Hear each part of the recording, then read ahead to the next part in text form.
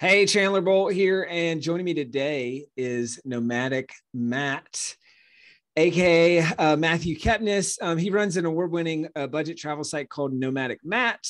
After a trip to Thailand in 2005, he quit his job, finished his MBA, and has been traveling ever since. The trip was supposed to last a year, but over a decade and 100 countries later, he's still traveling.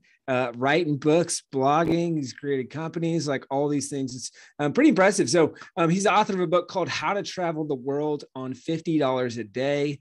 It's a New York Times bestseller.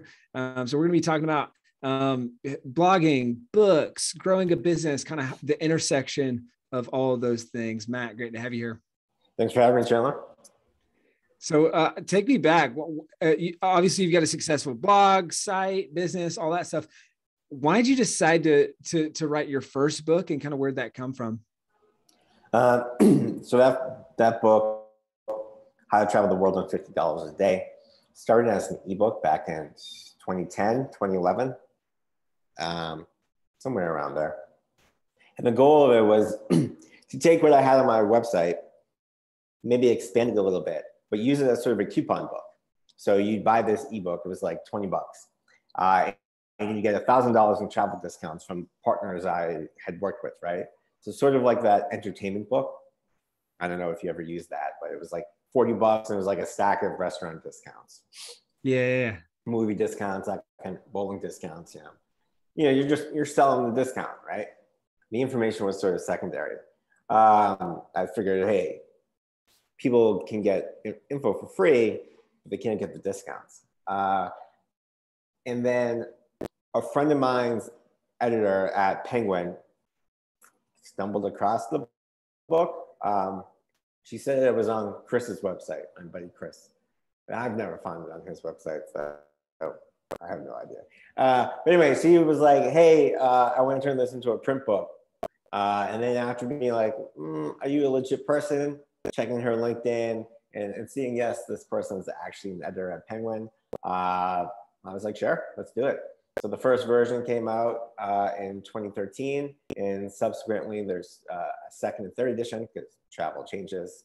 The book gets thicker and thicker each edition.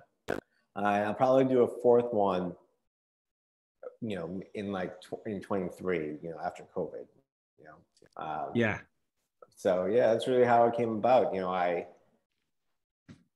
turned like a 40-page ebook into a 250-page print book.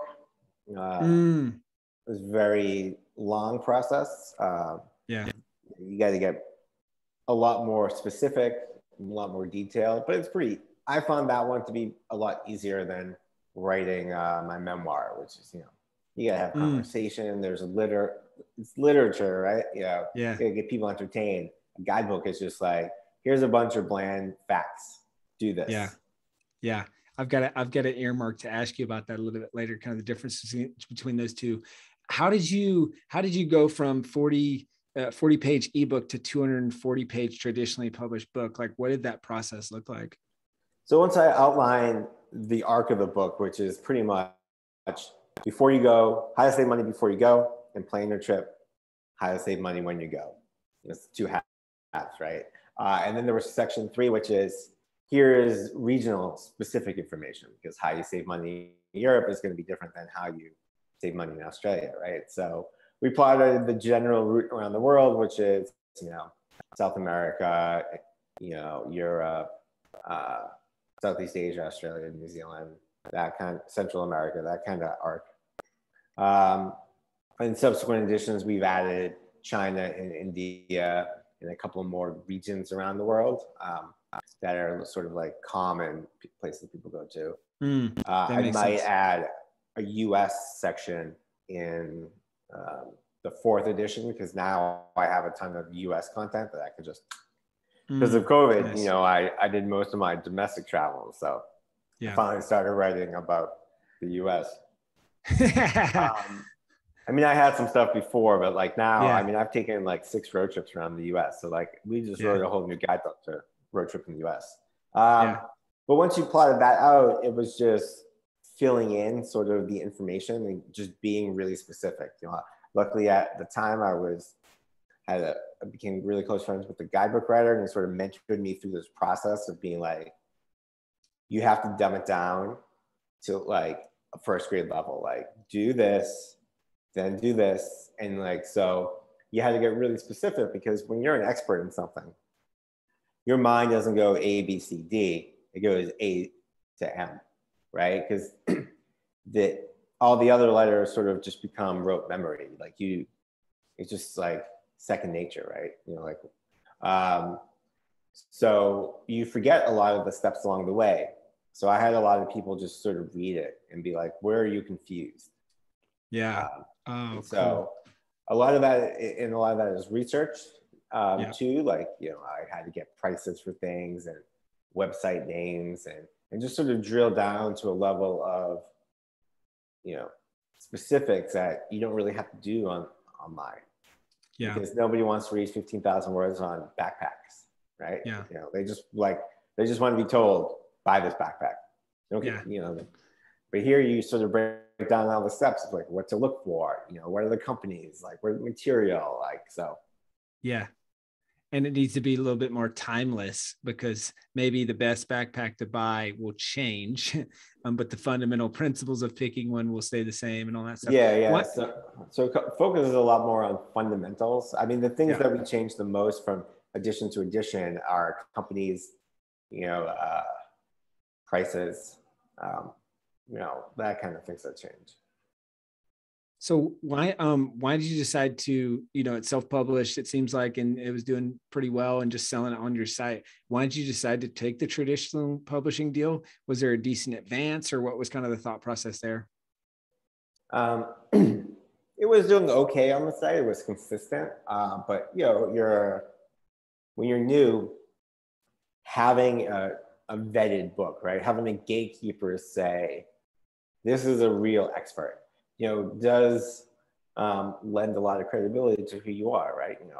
Rather than just being a blogger online with an ebook that people download as a PDF. I'm now a travel writer with a guidebook that you can buy in stores, right? So there's a level of authority that comes with that.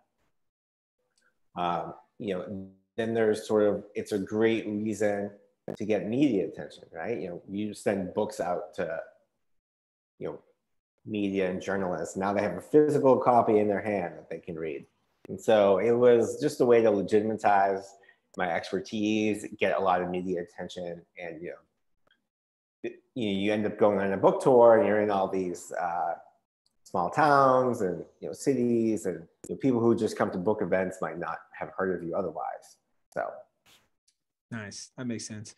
Now, what you hit New York Times with that New York Times bestseller list with that book. How did you do that? Was that in the first edition when you traditionally published, or when was it, and how did you do it? We hit the list on the second edition because in the first edition, I made a lot of assumptions about how the publisher would take a lot of the marketing, and they did not. They don't tend to throw a lot into the marketing. So I did a lot of it, and I was just it was like sort of last minute. It was like, hey, I got a book coming out next week. So in the second one, I hired a marketing firm to sort of have more structure with it. And we did a lot more publicity. We did a lot more podcasts at the time. This is the second edition came out in 2015.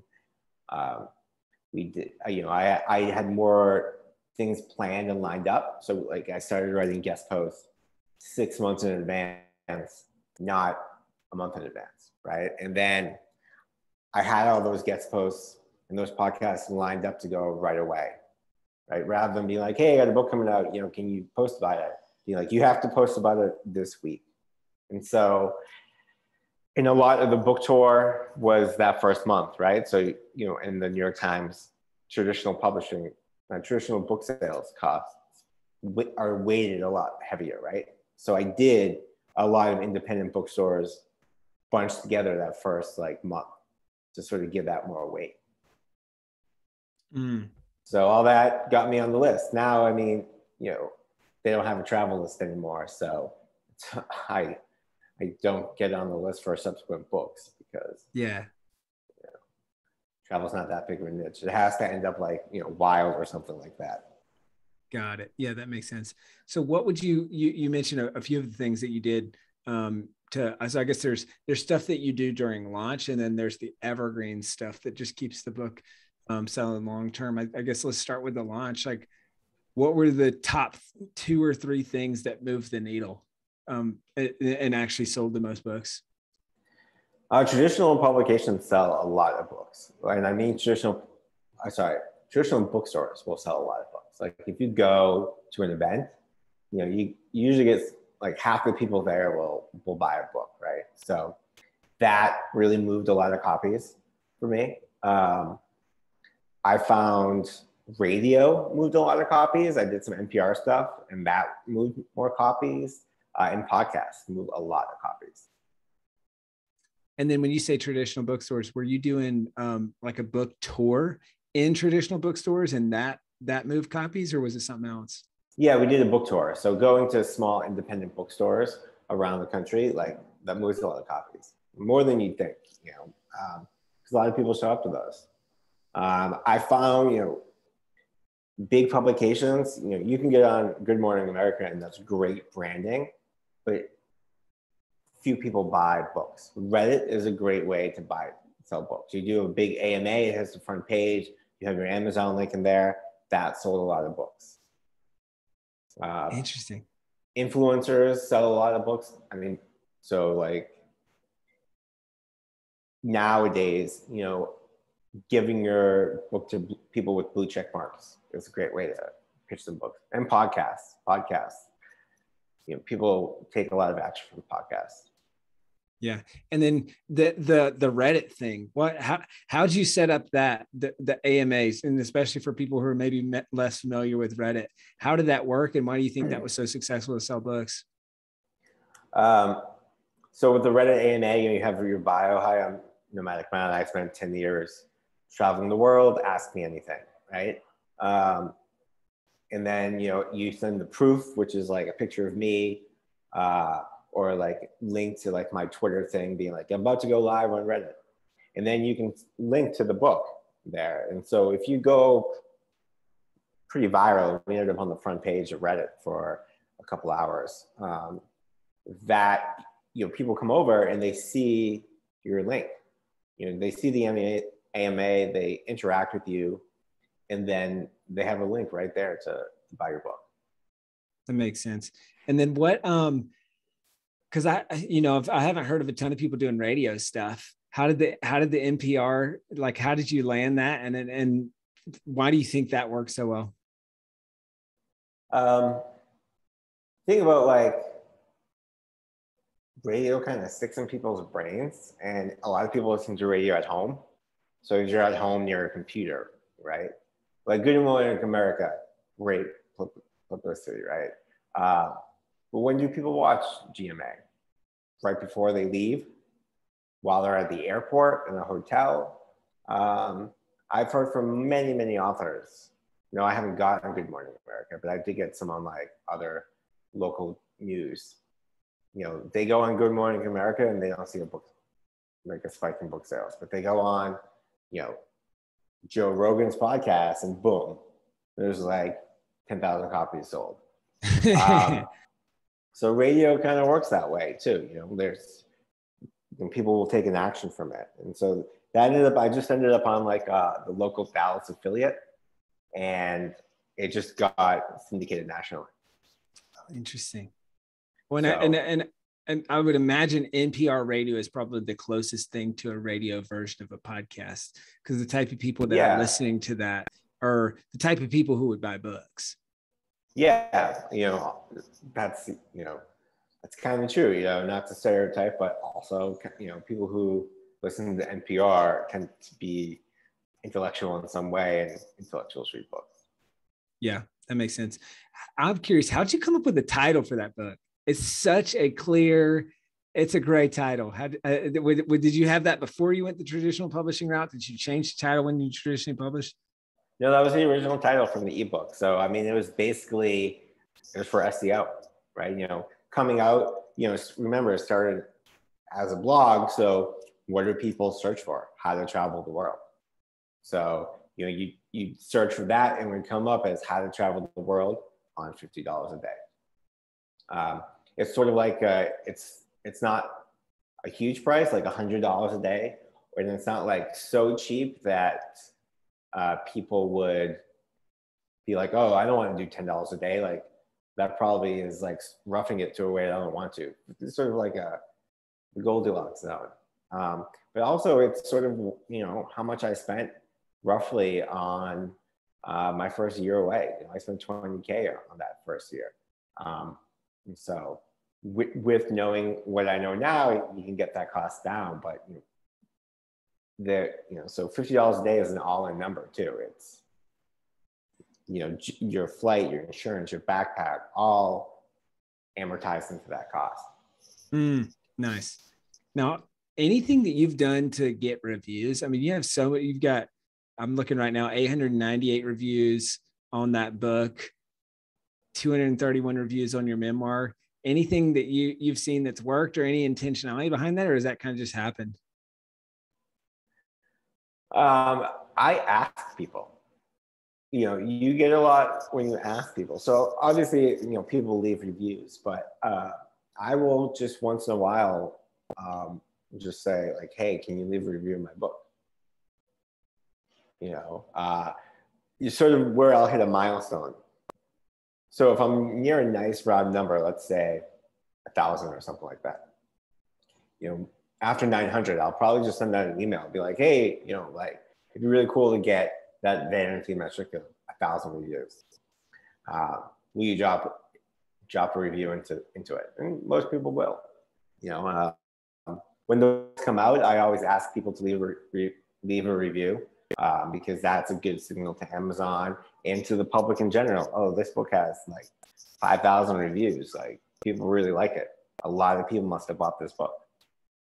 Yeah, that's good. What would be your advice be, or what would your advice be for other, because I think you had a growing and successful blog and then wrote a book. Some people go book first and then grow a blog. Like, any advice for other bloggers who are thinking about writing a book, kind of knowing what you know now? One, it's going to take longer than you think.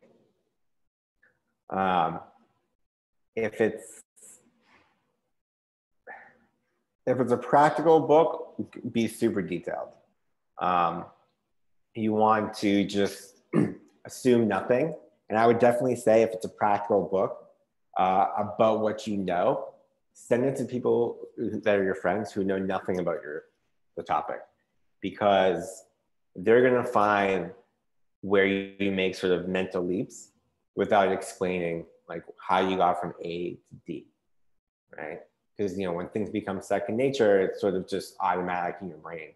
You stop thinking about it. But for someone just starting out, they have to think of every step. They haven't internalized that process yet.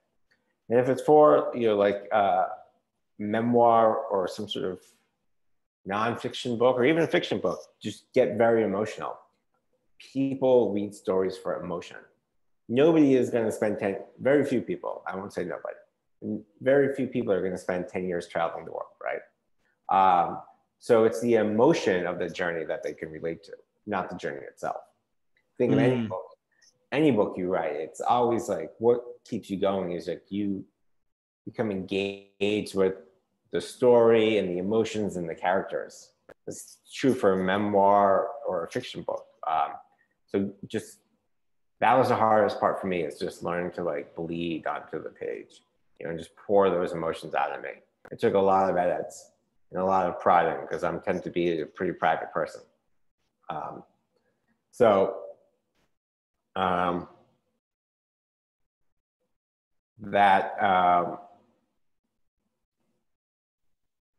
Yeah, I would say those two things. And then it's all in the marketing, right?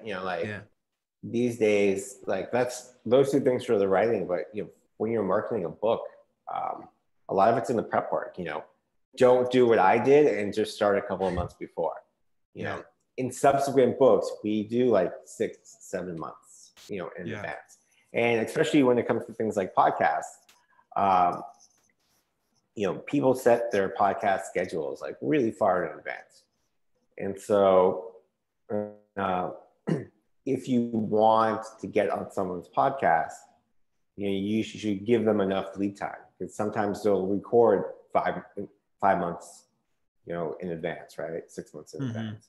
And so if you're like, hey, I have a book coming out in 2 months, like, can we do it? They can be like, sure, we can record in 2 months, and then the podcast will come out like 3 months later. Yeah. And since podcasts tend to sell a lot of books, I definitely recommend being on as many as possible.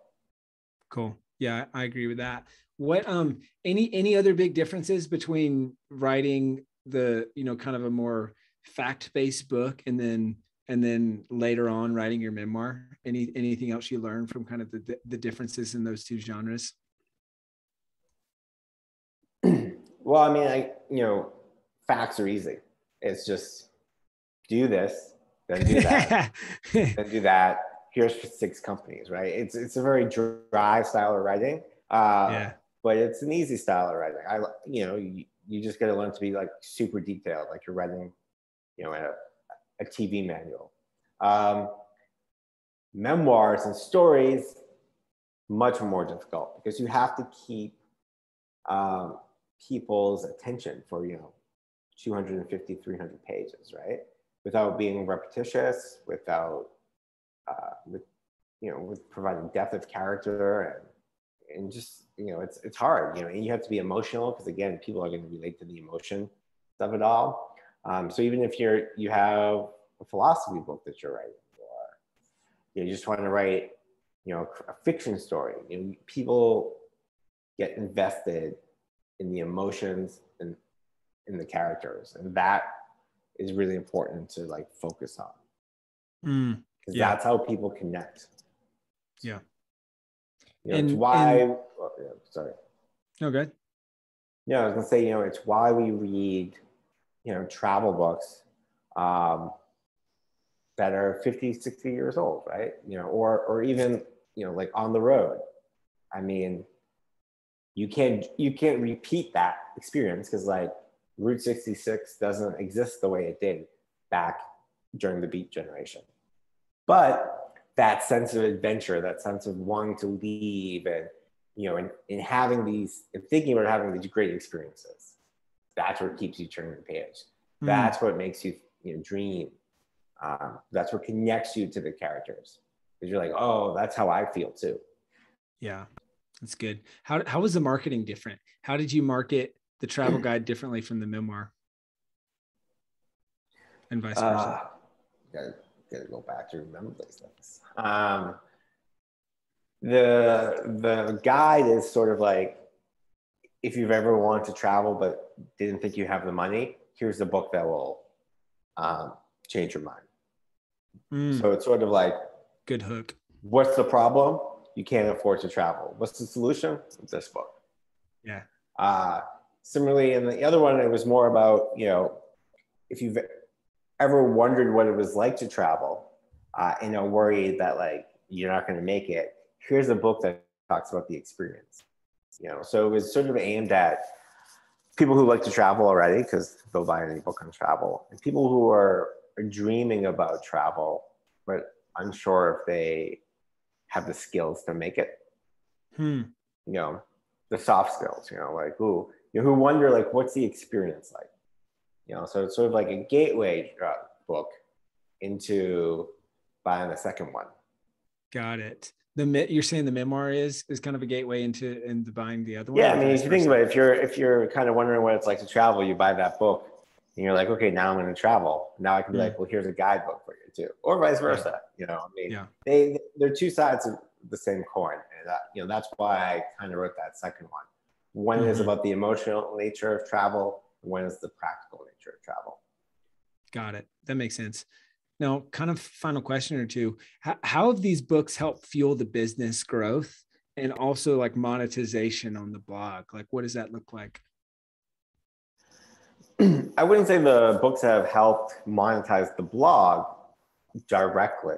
There's an indirectness to it, because you buy the book at a bookstore, you come join my newsletter, I'm going to monetize you that way, right? It's sort of more about brand awareness, right? Yeah, I sell books and that's great. And, you know, I sell them through the website, you know, people click to Amazon. But in terms of living in the ecosystem, it's brand awareness, right? People buy from a bookstore, they Google my name. They see it in a hostel, they Google the name, right? So, you know, there's no, at least I can't trace a direct, like, because these books came out, I made more money. I can tell you when the books come out, I get more traffic and more email signups, which is then how I make money. But, you know, so I view them as sort of like branding, right? You know, you host an event where you go to, you know, speak at a conference, they sell your book, right? You know, I used to speak to the New York Times travel show when they used to do it. And, you know, we'd get 50, 60 copies of my book and, you know, they disappear, right? To a lot of people who haven't heard me speak before. So it's like, hey, now that you just heard me speak, now go buy my book. Sort of like if you speak at a conference, right? You want your book there because that's a prime opportunity. For sure. Yeah, that makes sense. And so, in what's the ultimate outcome? So it sounds like it's a top of funnel, like brand builder, bringing people into the audience, all that. And sure, you make some money off the books, but then you said you get on the newsletter and that sort of thing. So how do you monetize from there? On the website, we monetize a bunch of different ways. We have ads. They pay a ton of money. Affiliates, you know, from credit cards, travel insurance, to hotels, to hostel bookings, everything in between. Those are the majority of stuff. And then I have some digital guides that we sell. But we also have like a membership program that we started during COVID. You know, it's five to $20 a month, and depending on what you pick, you might get a free copy of the book, or free ebooks. So sort of monetize a bunch of different ways. Got it. That makes sense. Ad revenue and affiliates represent probably like 2/3 of all my revenue. Got it. And are you doing affiliate stuff through the book? Like when you have recommendations, is that kind of how you monetize on the back end of the book? Is people can go to a resource page and those are all affiliate links and they can buy stuff recommended in the book, or is that totally separate? On those ebooks? Yeah. Yeah. So, I mean, people buy the ebooks too. They're $10. Yeah. But because they're digital, we also have it where you have it in the PDF and you click a link, and then that makes sense. Those are affiliate links. So yeah. And then did the publisher make you not do that for like the traditionally published books? Like you couldn't monetize that way? I mean, it's hard to monetize a book where people have to type in the URL. But there isn't like a Nomadic Matt / discounts or something like that people are going into. No. Got it. Okay. No, it just got too big, and a lot of travel companies don't like discounts on like main public pages. They get scraped by Retail Me Not, and they end up losing a bunch of money. Happy about it. Yeah, that makes sense. Cool. Well, Matt, this has been great, man. A couple final questions. Knowing what you know now, what would your advice be to the person who's thinking about writing their first book? On your first book, I definitely say do a traditional publisher because it's sort of still credible, right? I mean, even, screw gatekeepers and all that stuff, right? But like when you can just like be at a party and people are like, oh, you get a book? You're like, yeah. You're like, who's publishing it? Myself? Oh, Penguin? Oh, that's really cool, right? Because people still know these publishing houses as like, oh, that's, you're legit. And it's a lot easier to get traditional media when you have that sort of backing. But subsequently, the ecosystem has changed so much that you can pay to get into bookstores now. There are many companies out there that you give them a manuscript, they'll make it like a quote unquote real book that you can then pay to place into bookstores. Basically being the role of the author and publishing house at once. So, yeah, that's a large upfront cost that, tens of thousands of dollars. But you get to keep 100% of your book sales. And by then you've already established credibility as an author, as that independent source that media will have you on. So first book, traditional. Second book, yeah, screw it. Like I will probably write a book again next year. I'm not going to do traditional publishing. I'm going to just become my own publishing house. Got it. Cool. Well, Matt, where can people go to find out more about you, what you're up to, and check out all your stuff? Yeah, I can be found at nomadicmatt.com and at Nomadic Matt on every social media website. I'm very well branded. And if you just forget, be like Matt that travels into Google and it'll pop up. How about that SEO? That's awesome. Yeah. Well, hey, Matt, thank you so much. You're welcome. You're welcome. I mean, I just like quickly typed in the Matt that travels into Google. But there's a different travel Matt there. So, oh, it's Matt Mollingwong. Oh yeah, that's that guy. He's SEO. So maybe just type in like Nomadic Matt. Get it. Nomadic Matt. Type it in. Matt. Awesome. Appreciate you, bud. All right. Thanks for having me.